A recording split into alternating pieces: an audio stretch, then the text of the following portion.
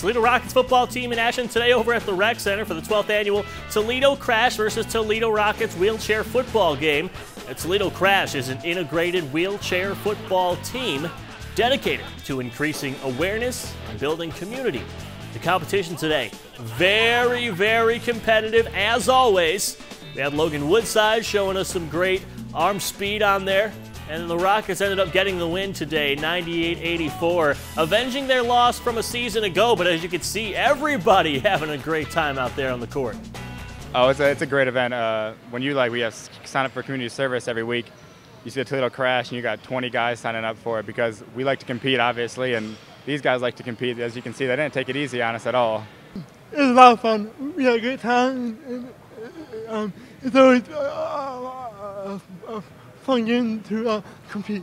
I've been doing it for 9 years, and so far, 5-4 against them. Man, you see the arm that Nick throws out there? My goodness, there's always so much zip on the ball when you see Nick out there at quarterback for the Toledo Crash. And as you saw by the final score, Toledo Rockets may have ended up coming away with the win, but so much great offense for the Toledo Crash out there. I think I saw a one-handed behind-the-back catch at one point from one of the Toledo Crash athletes out there. My goodness, what a game. Make sure you go check that out if you guys have a chance to in the future. More information at their website to go check that out.